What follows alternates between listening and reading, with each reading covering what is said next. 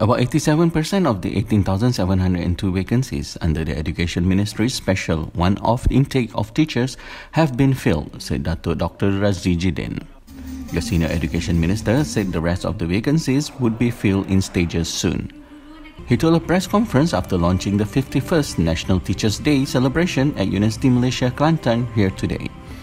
He said the ministry also received an average 23,000 applications for the transfer of teachers in a year.